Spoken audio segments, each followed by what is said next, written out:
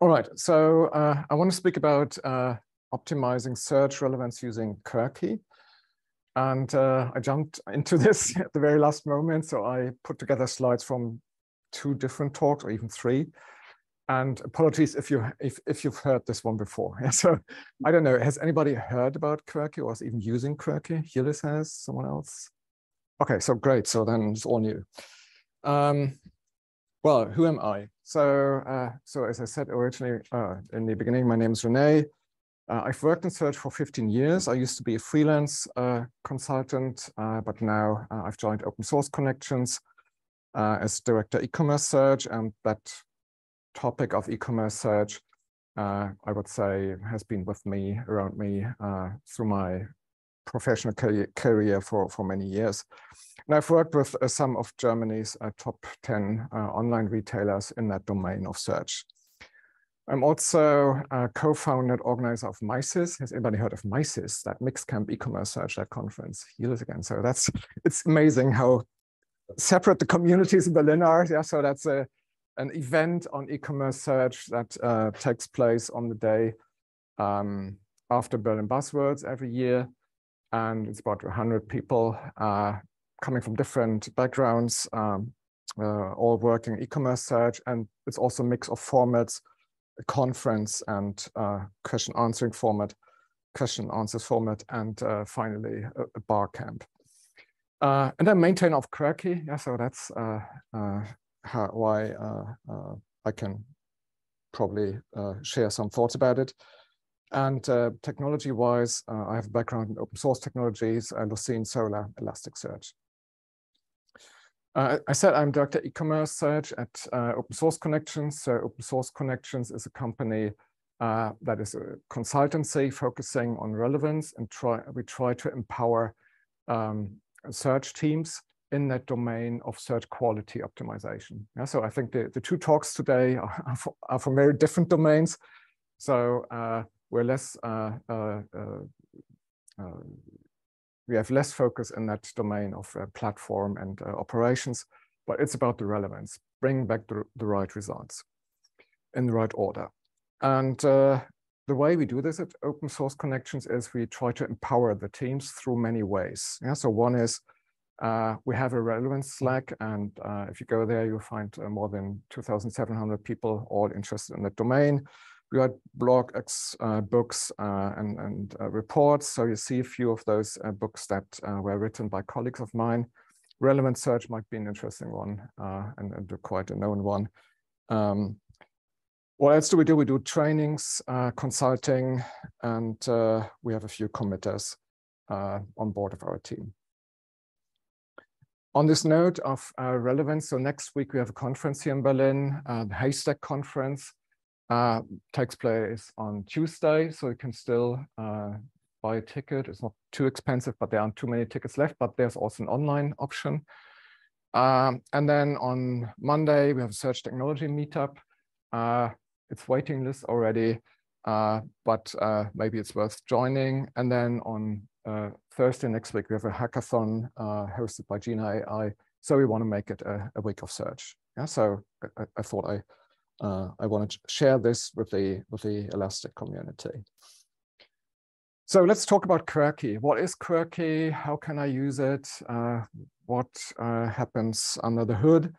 And let's go for it. So Querqy is a library for query rewriting. So that means before you go to the field analytics, you can pre-process the query. And there are many ways to do this. And the way Querqy is doing it is it's a plugin that works within the search engine and finally spits out a Lucene query. And it has a bit of a history. So it started back in 2014 for Solr. And we'll see later that it has a bit of an layered design. And by help of this, it can also be plugged into the other search engines, so Elasticsearch, and starting from this week also into OpenSearch. So we have a first release for OpenSearch. It's being used by quite some big companies. So Otto is using it, MediaMarkt Saturn, more internationally. If you look at Asta, Walmart Labs, Rubix, most of these are Solr companies. So there's a bit of longer history in Querqy for Solr, but there are a few who also use Elastic. So a query rewriting library. Why should we rewrite a query? And I want to go through a few aspects. Yeah, so why are we usually, or why do we want to rewrite the query? I'm not so much focusing on the actual application. Yeah, so I've mentioned in the outline of this talk that is shown on meetup.com, if you want to use an open source engine, search engine for, let's say, e-commerce, there's a bit of a feature gap. I talk a bit about this a bit later, but there's a whole world that we could show, where we could show how it's being used. But at the kind of linguistic levels and intent levels, we could say we can at least find these three aspects, and I want to go through them one by one.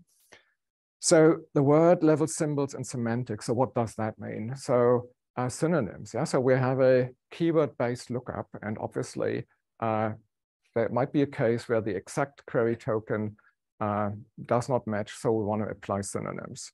Synonyms is something that we also find in the analysis chain. It has some issues in the analysis chain. They're always fixed in Querqy. I think I can say this. And word breaks. So, for example, if you look at German or Dutch, we are, I think, the Dutch out compounders. Yes. That means it could be that the user gives you the compound in the query, and then you want to break up the query into its parts and maybe search one word in one field, the other word in the other field. You can all do this doing query preprocessing. Orthographic normalization, of course. Yeah, so spelling variation, typos. There could also be a bit of a semantic interpretation. Yeah, so I've created another example from Dutch, right? So voor van honden, for Hunden. So that's food for dogs, but there's also Honden for. Yeah, so dog food written as a compound. Yeah, so there is this interpretation of this semantic relation that we get from the preposition here. So we want to change the tokens, the structure of the query, and we can do this in the pre-processing step. And last but not least, there's also the idea that we could say, oh, I look at this query and this part is the brand, yeah, versus the product type, or versus the color or size. Yeah, and then I can say there's no need to match brown in the color field if I recognize it as a brand name. Yeah, so I can do this in this pre-processing step. So that's basically talking about those word levels, symbols, and semantics. But there could also be something in this in the pre-processing that we do to interpret the query. Yeah, so let's say the query is laptop, and then I want to bring laptop computers to the top. Or notebook, it's not about the thing where I take notes, it's about the device. Yeah, I want to bring that to the top.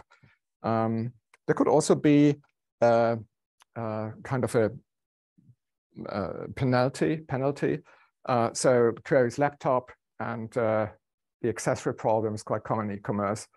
We see all the accessories, but not the laptop. What should we do? We should push back everything that contains sleeve, for instance. Yeah, so that the accessories go back, or all the things that are put into a certain category could be either promoted or demoted. And then we could also apply hard filter. Yeah, so if the query contains mouse and we are electronics and we know some fancy description has something about mouse traps, we filter and put it into the category. And last but not least, in the domain of e-commerce, there could also be some seller interest. Yeah, so if that's the query, a certain query, I want to push certain products. Yeah, so maybe I have a contract with someone with one of the suppliers. So for that query, I want to push things to the top. Or sometimes I have a contract that says I must not show certain products for certain queries, so I apply filter rule maybe. Yeah, and there could be many things, playing with margin or whatever. Another example could be not so much related to money, but to brand reputation. So imagine I'm a fashion brand, and my best sellers are the basic T-shirts, but that's adverse to my fashion reputation. Yeah, so I want to show the fashion stuff. So if I can detect this using some signal, I can maybe rewrite the query and push the fancy stuff to the top. So I think that these are aspects of why I want to rewrite a query. And before I go deeper into it, I want to give a short demo. And the demo is taken from an example project that is called Chorus. So Chorus basically is a collection of components that give you an e-commerce application. Yeah, you fire up a Docker image, and then you get an UI, you get an Elasticsearch with Kibana, you got Querqy already installed on the Elastic, Smooth, that's a user interface that I'm going to show in a minute to maintain certain rules. Cupid is a tool, it's a labeling tool, yeah, and so that is, I maintain a catalog of queries and label my results, say, oh, this is a good result, that's a bad result. Change something, my configuration, order changes, is there a metric change? Yeah, so that's for offline experimentation. Keycloak, Prometheus, Grafana, so a setup of common tools that you would use to set up an e-commerce search. Originally, Chorus was created for Solr with the corresponding components, and later on you will see that in Smooth we still have the Solr labels, but it works with Elasticsearch now. So I want to go to this demo web shop and show an example of a bad query. And I think that's already the results of that bad query. So that's the reactive search UI. And it goes to an index of electronics, and we see all the accessories at the top. Yeah, so that's pretty bad. And we have like 776 results. And also, if you have a query like laptop, we find even fewer results. Yeah, so we have a synonym problem and a relevance problem. Yeah, so we find all the accessories at the top, or we get all the accessories back. And obviously, laptop doesn't find the synonyms. So what we could do is we could go to this UI and create rules. Yeah? And I want to start with laptop and fix the synonym problem first. So I create a rule for laptop and say I want to create a new rule. And so I have my input declaration up here and say I want to create a synonym rule, which is bidirectional. And I want to say laptop equals to notebook. Yeah, so that's my first rule that I create to make these two equal. And you see still the Solr here, but it pushes it to Elastic and can push to several stages. So I did this right now. And now let's see what happens if you search for laptop. So we get 819, so that's a lot more than 100 something that that we saw originally. And we should see, don't know if you get the equal results. Yeah, it's the same for notebook now. Yeah, so let's go to laptop. So that's basically a simple way to create a synonym. You could say, okay, I can do the same thing using synonyms, txt. Now let's fix this relevance problem. Yeah, so now let's look at how we can push to the top stuff that we don't want to see there, or that we want to see there, and demote everything else. So we could start creating a rule where we maybe have an insight and demote everything that has spare in it. Yeah, but it's always better to create a positive rule. Otherwise, it would be a whack-a-mole. And so I have this one insight and say I create an up rule. So I boost up a lot everything that contains an Intel. Yeah, so Intel processors. Yeah, bags don't have a processor, but laptops have. And let's say see what happens if we push this. So let's see. So we got the Intel. Looks a bit better.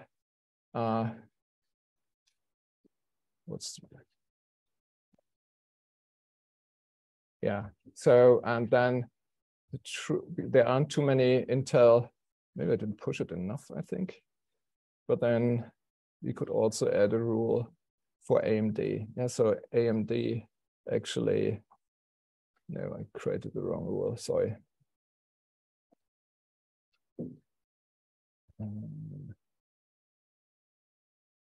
There are a lot more AMD processors and boosting them up a lot.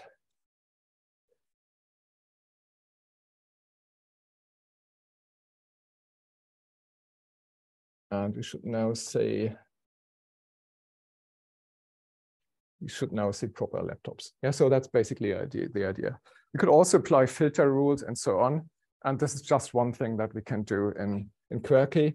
And the interesting thing is, due to this tool around this, we don't have to create separate boosting rules for laptop versus notebook. This is created under the hood. Yeah, so basically we say, oh, if this is a bidirectional synonym, then the boosting rules should be applied to both. So this is one of the rewriters. I'm going back to Querqy in a bit, how the rewriters work under the hood. There are further rewriters, and indeed you can even plug in your own rewriter. Yeah, it's a framework to plug in rewriters. I want to add an example for one more rewriter, which fixes spellings. Yeah, so let's say we observe in our tracking that we have a misspelling, and I just flipped 2 letters now. I don't know whether this is a frequent thing. So let's see what happens. And let's see what happens if we, yeah, so what we do now is we fix the spelling in the first rewriter, and the second rewriter applies all the other rules, yeah, like the synonym rules and the boosting rules. Yeah, so you see the benefit of this architecture. And I think feature-wise, this boosting is nothing we get out of the box in the search engines, and also the way it is applied is quite powerful. So we'll talk about this in a bit.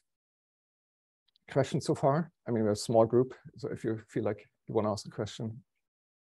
All right. Would you give users would you show them that you rewrote the laptop to laptop? No. So that's a good question, or it implies a good question, actually.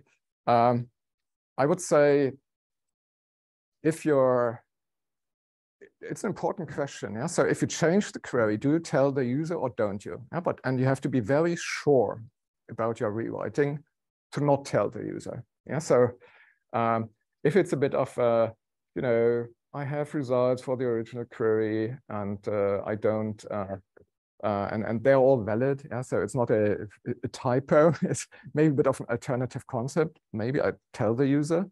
But this, I think, would be an example where we say, okay, this doesn't make sense, and it's 99% safe to do. Yeah, and then I wouldn't tell the user, actually. Related to that, how does this interact with things like highlighting? It's fixed somehow, because if it's rewritten to laptop, actually the laptop gets highlighted. Yeah, and I think that's how it works. All right. Let's look a bit deeper into Querqy. So how is this all happening under the hood? And that's basically the software architecture underneath. So we have this input at the left, yeah, this string laptop, yeah, the user input. And then we have a parser that is a Querqy parser. So it's not a parser in the sense of Lucene. It's not a parser in the sense of a query builder in Elastic. This is just a component in Querqy that can be plugged in again. Yeah, so it's several levels of parser, but usually just go with the standard. And what it does is it takes a string and creates a Querqy query. So that's a representation, a specific object model. Yeah, so Querqy has its own object model for the query. Yeah, so it's similar to what we see in Lucene, but there's some additions to it, and it's hard to extend. Yeah, so that makes it very robust, and normally you shouldn't. Yeah, so so now we have, let's say, some user input formulated as a query, and now we apply a chain of rewriters. Yeah, so the first rewriter sees the query, manipulates it. That serves as an input to the second rewriter that again manipulates it, and so on. Yeah, so like in the example, let's say the first rewriter was this rewriter that fixed the spelling, and the second rewriter is the one that applied the synonym and the boostings. Yeah, so and so on. Yeah, so we have a chain of rewriters, and I go into rewriters that come with Querqy in a bit, but you can plug in your own. Yeah, so it's a framework. And then after this rewriting step, we need to produce a Lucene query that can be executed. Yeah, so finally, we need to produce Lucene, and there's an internal Lucene query builder in Querqy. And last but not least, the whole thing needs to be plugged into the search engine. So there's a query builder, a Querqy query builder that extends the DSL, the query DSL for Elasticsearch and for OpenSearch. In Solr, they have the concept of a queue parser. And then we have down here certain components that control the flow. Yeah, so there's a controller, and then we have an adapter that allows me to see some parameters from the outer world, to see some context. But in the end, everything is kind of abstracted away. Yeah, so if you look at this, so up to here, we don't even know about Lucene. Yeah, so the query rewriting happens without Lucene. Then, okay, we produce a Lucene query. So finally, we have a dependency on Lucene. And then we have the plugin level for the 3 search engines so far. There's an ongoing project that's called Querqy Unplugged. What that means, it stops here. Yeah, so, and then you can rewrite the query outside the search engine. And instead of producing a Lucene query, you would then produce a query in the DSL of that search engine. Yeah, so that's an interesting project. The plugin has its benefits. You get access to the index in the rewriting. That is beneficial in some points.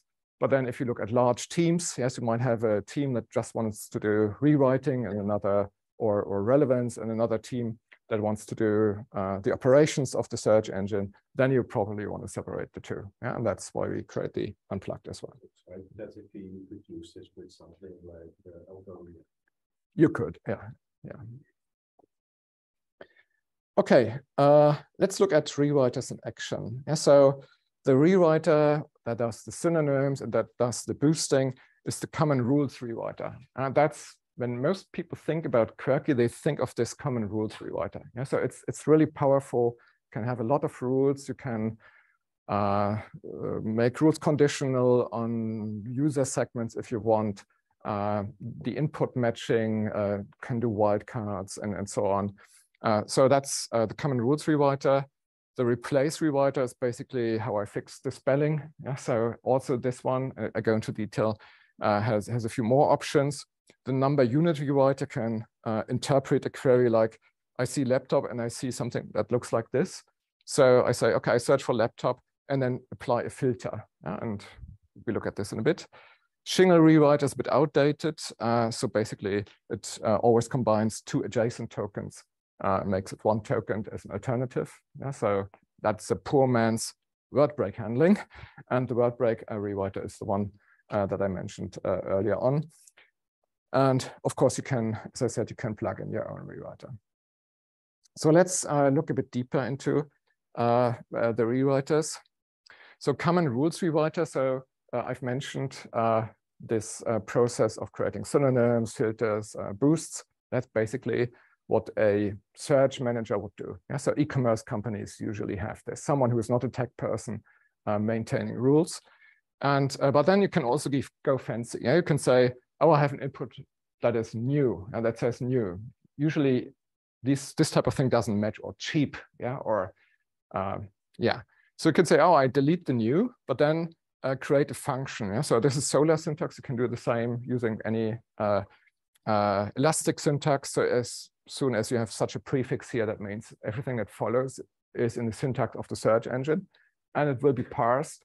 And whenever this trigger, so to say, is set, this will be added as a boost. Yeah, if you have an up to the query. Or something saying a special offer. Okay, we can't really find special offer, maybe, but it's not very common. But then we say, oh, we look for everything that has a value in the strike-through price. Yeah, so it's a reduced thing, and I don't know what that means. Yeah, so some boost by price, I guess. So you can imagine it in Elastic Query here as well. So the replace rewriter, I said that's the one that we used for a laptop. But then you can also say, oh, I can use this for normalization. Yeah, so any grammatical form of newer, so superlative, newest, new offers, I just make this new.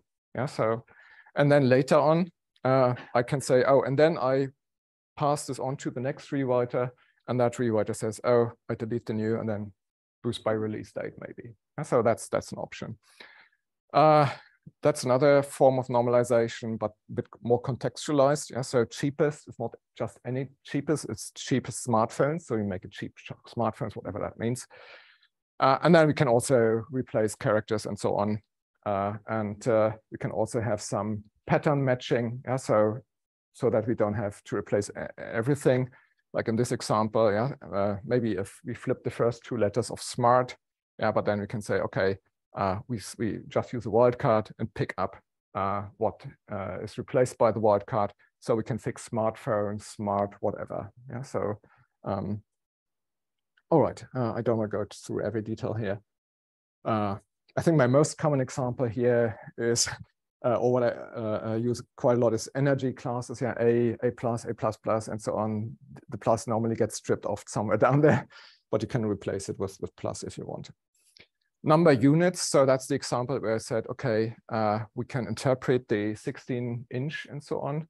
It can do unit conversion, so you can define that a centimeter has 10 millimeters, so then it doesn't really matter whether this is centimeters, inches, or whatever. And then you boost it to the range in which your data is kept, or to the unit in which your data is kept, and apply a range. And it has the possibility to boost the original value. Yeah, so let's say 16-inch is what the user has put in. Laptops usually are 15.6 and so on, so we don't want to have a sharp cut, but maybe there's one that is 16-inch. So we say, okay, we filter on a range, but boost the closer we get to the original inch. Yeah, so that's something I can do with this rewriter. Word break compounds. So it does two things. It breaks word and it compounds words and combines. A good thing, I think, is the place where it's being done. It's before the field analysis. So that means if I split something, like German has this gender, age plus the product type. Yeah, kids jacket. Yeah, so it's one word. Kids might be in one field, jacket in a different field. Yeah, so we can't really do this as part of the analysis chain. So we should do it prior to going through the analysis chain. Yeah, and that's why, or that's the place where the rewriter does it. Yeah, and that's a good point. How does it work under the hood? It uses an index field as a dictionary. Yeah, so it tries to find breaks and uses this field that could just be a copy field of high value data, and then tries to create the forms. And at least for German, but we could maybe create, it's abstracted, so we could add another language.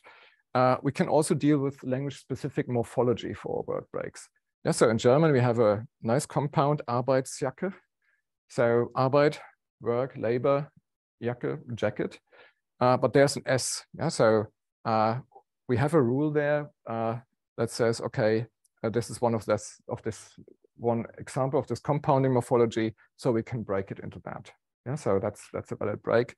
And also the other way around. So if someone searches for Hund, dog, Leine, leash, so then we can inject this E, and we know we can create Hundeleine. Yeah, so that's the common German word, dog leash. And basically, in German, we have quite a lot of those rules, and we have, I think, implemented the most common 20-something rules. Yeah, so that's, I think, quite a powerful thing here. And I don't want to brag too much, but I think in the open source world, there isn't a better solution for dealing with word breaks. All right, so I want to go a bit more into the technical detail. Yeah, so I've described how rewriters can be configured and what they do more or less. but what does a query look like that we send to Elastic? Yeah, so how does it work? I'm using a Jupyter notebook with a similar setup, or with a similar index, sorry. And so what we do is, you can see this here at the bottom, we create an endpoint in Elastic, an extension, where we manage the rewriters. Yeah, so it's like a REST call. And here we have a put request that says, okay, I create a rewriter called word_break. And that's the configuration. So that's what I sent there. Yeah. And the configuration basically, mandatory is the class. Yeah, so it's a factory that creates the rewriter. And then we have a configuration here. So basically here, I mean, this is a bit redundant. I could have left out either this or one of those. We say it's a German morphology, and then which is the dictionary field. It's called dictionary. When we look up the words in the dictionary, do we lowercase them? How many expansions, and so on. Yeah, so that's basically how we do it. And you just send it there. And then later on, when you run a request, and that's what we say here, you say, okay, part of this request is the request chain, and we add a list of rewriters. Yeah, so you might remember they are called one by one, and that's basically the list that I define here in the request. I go to the other options that I have here. The same for, or similarly for the common rules rewriter, so the one with the synonyms and so on. But here I have, again, the class that I define. We have some info logging to which the rewriter can send the information, what rules were applied. I can turn this on and off. And then I have the rules themselves. And in this notebook, I basically say, okay, I enter the rules down here. So now it's empty. And when I run the search for this query notebook, I get my accessories, right? And then I can start a rule, and basically in the simple syntax, it would look like this. Yeah, so that's the input definition. And then I boost this up. Yeah, and the synonym would basically look like this.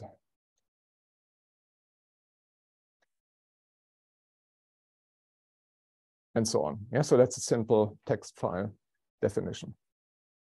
And we can upload this. And then when I run this query, I get what I wanted. Yeah, so that's my boost here.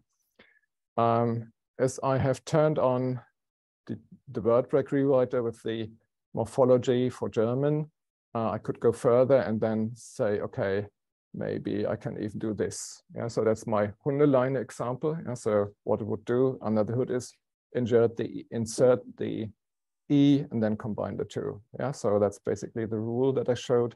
Let's see if this works. It does. Yeah, so we get the same. Unfortunately, that's also a Boolean operator. So it's not meant as a Boolean operator here. So, but you get the idea. Yeah, so that's basically my little demo of German compound morphology using an English index. Yeah, so, okay. And so I've told you a bit about these rules. We can come back to this. I want to give you a bit more insights on the query structure. Yeah, and you see that there's a lot of stuff put in here, but basically this part up here. Yeah, so that's the important part.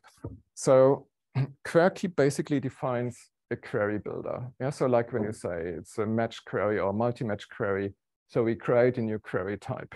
Yeah, and then you can use it like any other query. We have a bit of quite a rich structure down here because there's so many options that you can use. But the matching query basically says you match on this query string.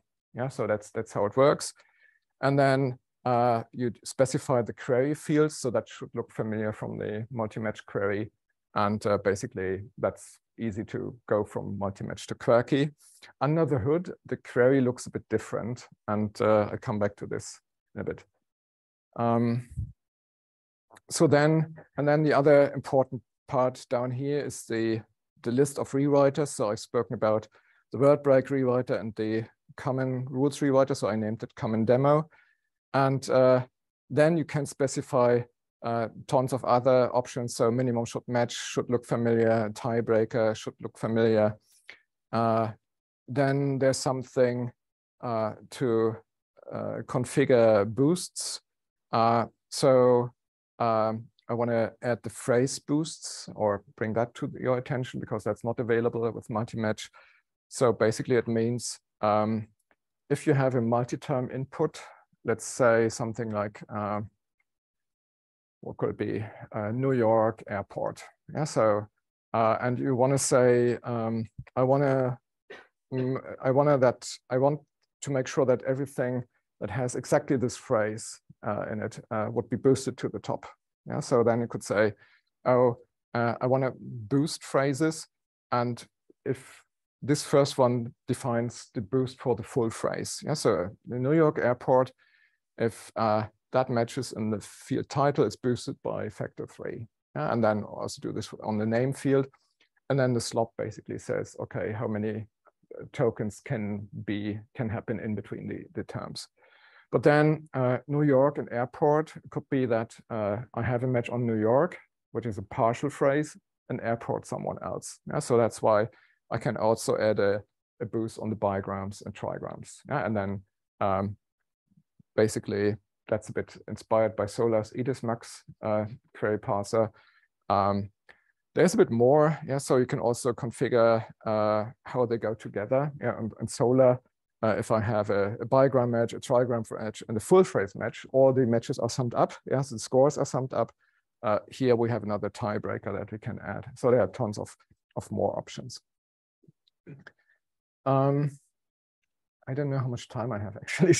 Did I start sharp at the hour or 10 past or? Okay. As much as you want to need. Okay, so then. Okay, so. Anyway, very hungry. All right, so I want to go a bit into detail, or I want to say, I quickly mention this. So the rewriters themselves, when they are queried, can receive more parameters. Yeah, so I said the search engine is abstracted, but somehow the rewriters can access the parameters, and so then I can pass parameters. And that's an example here where I can use some of the syntax and the rules definition for further filtering the queries in a contextual manner. So this query looks a bit strange to you, but it has something here that says a tenant field, wherever this occurs, I'm going to mention this in a bit, it will occur in the rule, should equal to 1. Yeah, so we have specified this nowhere, so our query looks like it looked before, right? Our result looks like it looked before as bad. But now I can say, oh, this one here gets a field tenant, and that's tenant 1. I hope the syntax is okay. So if I run this now, it doesn't work. Why doesn't it work? Do I have a syntax error? No. Oh, okay. What do I have in the query?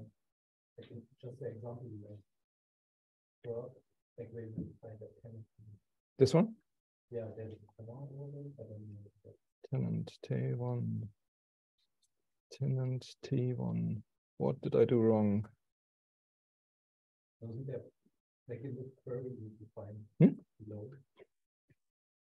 Here? Yeah, then you sort and limit, and there's a command. Oh, this one. It's Python, so it's agnostic of this. Okay. I don't know why it doesn't work. I say if I want to filter, the tenant should be T1 for the comment. Like no, after object. What do you mean? Yeah, the next line. Right. There? Yeah. No, because we close a list of rewriters. This one, this add has a different meaning than the add here. What did I do wrong? Let's try something else. I would have to look up the demo.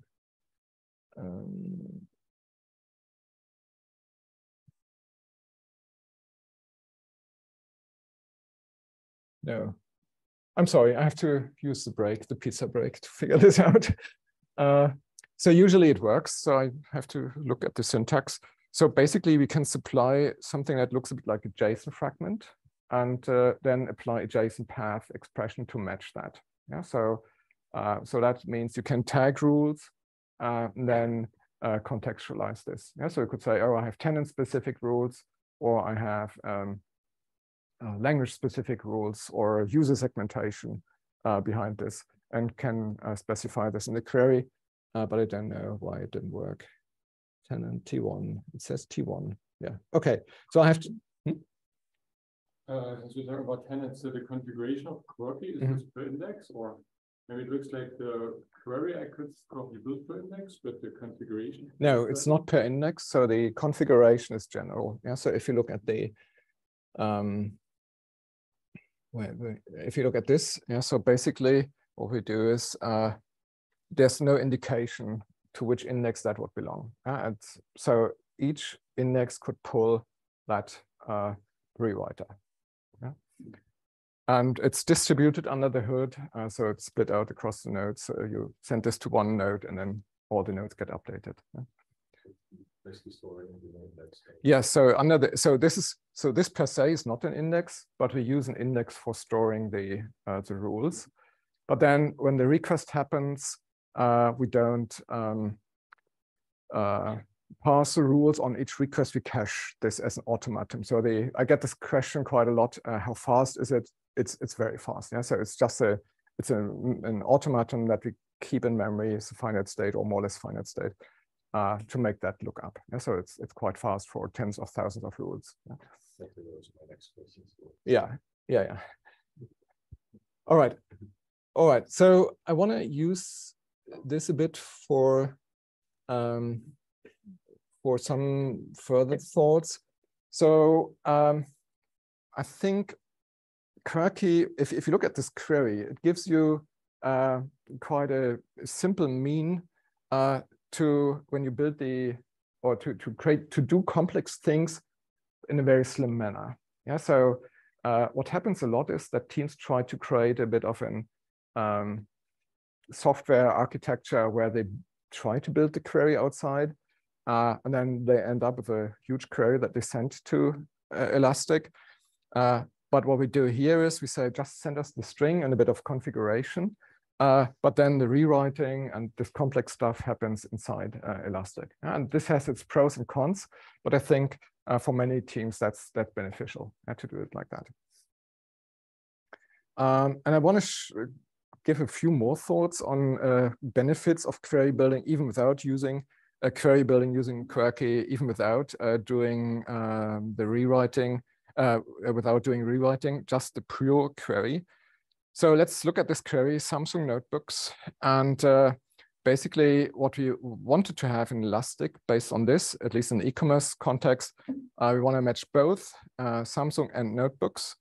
And what we would like to have is a kind of an OR. Yeah, so we'd say for Samsung, we would want to have an OR between the brand Samsung, product type Samsung, and then the second clause notebooks the same. Yeah, so that's basically how we want the query.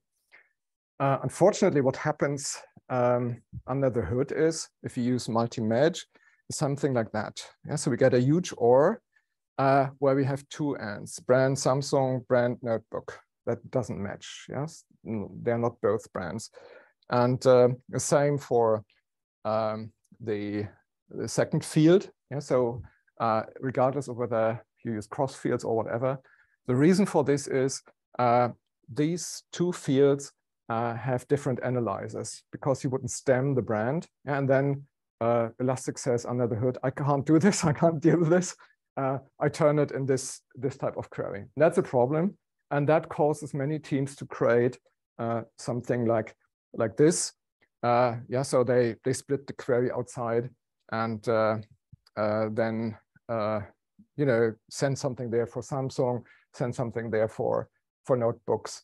And I think that's a problem. Yeah, and you can't really deal with complex stuff. Yeah, so I know query rewriting a bit. So synonyms, let's say you have two multi-term synonyms, they might overlap and so on. So if you do this, that's horrible. Yeah, so that's a problem. So Querqy simply does what we want. Yeah, so basically it does exactly this. So we have this and then we match the one term in either one field or the other, and the same for the second term, and combine them with a Boolean and. So again, on this note, yeah, so we simplify the query building even without rewriting the query. Another thing that I want to mention is this synonym example. So more or less, this is the rewriting for a query personal computer. And the way Querqy does it, if you have a synonym personal computer rewrite using PC, yeah, so or add the synonym PC. So how do we do this? And we do this by creating a Lucene Boolean query with 2 dismax queries and then 2 term queries. Yeah, so the PC gets repeated. Yeah, so that looks a bit odd, yeah, but it's very powerful because then you can do all the overlapping stuff and so on, and the Boolean logic is the same. Yeah, so that's basically a super powerful tool, and all the problems that you have with, you know, if you go to the analysis chain and positional matches of synonyms, we don't have them here. Another example that I want to give is query is jeans, and that's a real life example from a German department store, query jeans, and that's the first result. So we get back this kind of bed cover, and someone has thought, okay, I put jeans into the color field. Yeah, so, and that was the problem. So they might have a reason. You could say, oh, maybe it's not good data, but it happens. And the problem is, if you look at the scoring function, we have this max query, and then colored jeans has a document frequency of 1. Yeah, and if our scoring depends on the document frequency, that means there's only one document that has this jeans in the color field. It gets a super high score. And where we would expect it is the title field and maybe the brand field. And there we might have a lot higher frequencies. So documents that have jeans in those fields will get a lower score compared to this one. So that's quite a problem. And what we do in Querqy is we fake the document frequency. So we say, okay, we look at this entire graph or subgraph or subtree in our query tree and try to find the highest document frequency. Yeah, so that's our document frequency from the title field. And then we fake them for all the other terms that come from the same input term. Yeah, so we don't have this problem here. Yeah, so they just take the same frequency. And even if the query gets more complex, yeah, so I made up this one here, like synonym for jeans, let's say denim trousers. So regardless how complex this subtree of the query that comes from the same input from jeans is, we fake the frequency. Yeah, so that's quite good. And at this step, you would get this also under Lucene or Elastic. So you get a synonym query or blended term query. But then as soon as it gets more complex, you wouldn't get that one. Yeah, so that's what you would get in Lucene here. So we also have thoughts about scoring, so to say, not just about query rewriting. And you can turn the behavior off, go back to the default behavior, but this is how Querqy does it. And that's document frequency setting in 25. You can, yeah. So you can. There's a term query, and the term query creates a statistics object, and you can manipulate this statistics object. Yeah? So that's how you do it. So you don't have to change it in the index. It's just per query. Yeah. Right. So this actually falls back on the BM25. Not on BM25. So you provide the term statistics to a similarity, okay, whatever that similarity is. Yeah, so we just fake the statistics, but are not aware what is the similarity. But then similarities that do use term statistics get that fix. And you just use the maximum value. Yes. there is some argument that you would add them up, yeah, so or sum them up. I find it more robust like this, because then the document frequency can never exceed your index size, so to say, so or your number of documents. And also, we don't want to have another place where we say, oh, we aggregate across fields somehow. Yeah, so but arguably you could also use a different strategy. And if that's important, you can also configure or extend it if you want. Yeah, so that can be abstracted, I think. Yeah. All right. Anything else you want to know about?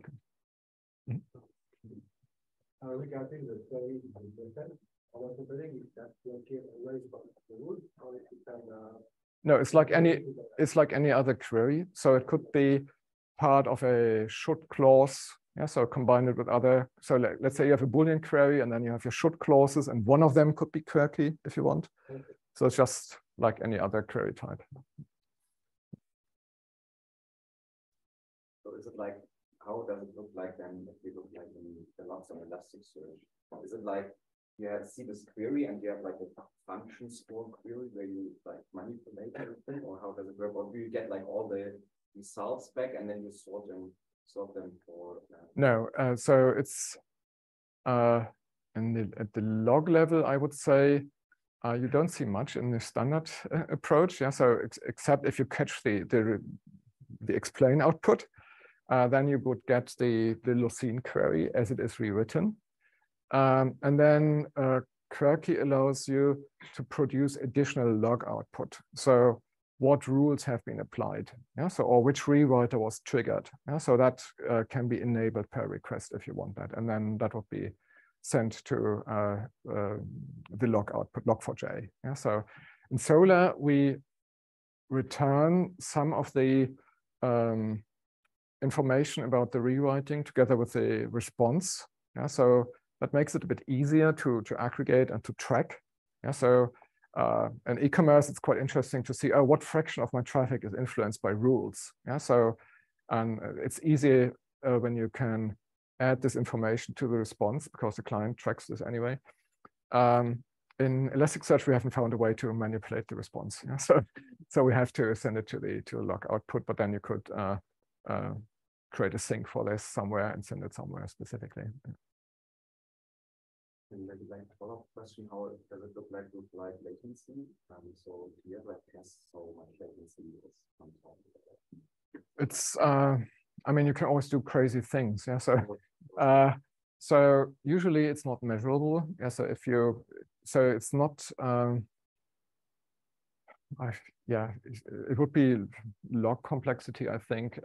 So like a hash map lookup. Yeah, so to match rules. But then if you produce a huge output, yeah, so like I mean, I know clients who should have fewer rules. Yeah, so one input maybe might trigger 50 rules, and then those rules also need to be converted, or their output needs to be converted to a Lucene query. And at that point, we add fields. Let's say 50 rules times 10 fields that you're searching. Yeah, so you already might have 500 query clauses. Yeah, and that can be very fat and slow. Yeah, so then it's a maintenance, a data problem. Yeah. So it's also like a risk which might get to the next one there. Yeah. So yeah, but it takes time till you get there, and then usually this triggers a review of my rules, and then they groom the rules, and suddenly it's fast again. So and yeah, so it needs. So I would say it's a kind of art and a skill to maintain those rules, because art, I would say, you need an insight what users are really looking for, and how I can you know, find some indicators, some signals in the data to push the right documents to the top, and but also a skill then to create this. You know. What's your approach in terms of supporting the versions? For example, you mentioned Elasticsearch and OpenSearch. Yeah. So like, what's the methods to support that? So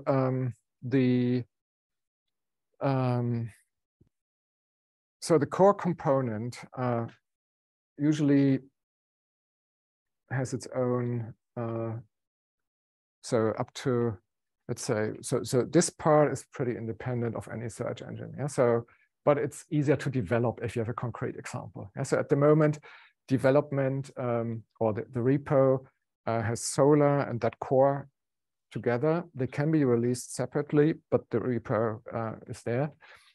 But Solr is quite slow at the moment with their releases. Yeah, so and we definitely have to split this, and then it will be either Elastic or OpenSearch, where I think the majority of the development will happen.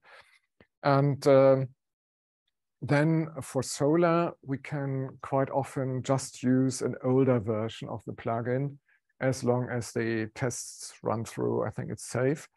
But then Elastic and OpenSearch require us to create a new plugin, because each time a new minor version is released, or each time a bug fix version is released, because we have to specify the version in the manifest. And I like this approach. Yeah, so you say, okay, that's the guarantee I give you. Yeah, so I can't give you any guarantees for later versions, but it requires us to supply that version. And it's a bit of a, I would say, demand thing. Yeah, so if someone says we need this, so I mean, we of course we want to release this as soon as possible. But then, I mean, yesterday we had the release of 8.4.2. Yeah, so I didn't have any plans this week. Yeah, so, and also my co-maintainer is not. So maybe it will be next week. The OpenSearch guys are a bit more strict. So they say, let's do this within 2 weeks after that release. So have a strict plan, but then you also need the workflows around that. Yeah. And then, I mean, the release for Elastic 8 took quite long because we struggled with one issue in the test framework of Elastic. So yeah, so we are a bit of a, we depend a bit on, you know, how difficult it is to follow the changes in the search engine. There's so many clients. All this work, there's about all of them. So many clients, no. So you mean like the software? You mean the software? Yeah. No, we don't. So I mean, the query builder that we use in Java also works on the client side. Yeah. So that's what we support. The other stuff, like I think you would always, or many just go back to the JSON level. If you want, you can create one. Yes. For your, did you do some Kotlin stuff? Yeah. Yes. Yeah. Has an extensive result. Yeah. So you can either go schemaless and just write JSON. Yeah. Or extended result. Yeah. I mean, the benefit would be this DSL that we use is quite stable. Yeah. So I mean, the rewriters, they get an attribute edit maybe. Like we will have a choice how we apply the boosts very soon. So but then apart from this, it's very stable. So it might be worthwhile. Yeah? So if you have a favorite language like .NET or something, you might want to contribute that. Yeah. All right.